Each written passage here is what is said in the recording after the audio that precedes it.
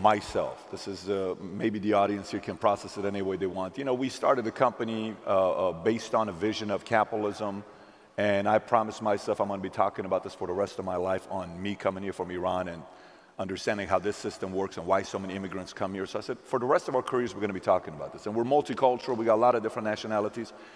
And that's 54% Latino. I think the second largest population in this room is probably African American, and then it's going to be Caucasian, and then it's going to be, I can't let out my Filipino community that we have here as well.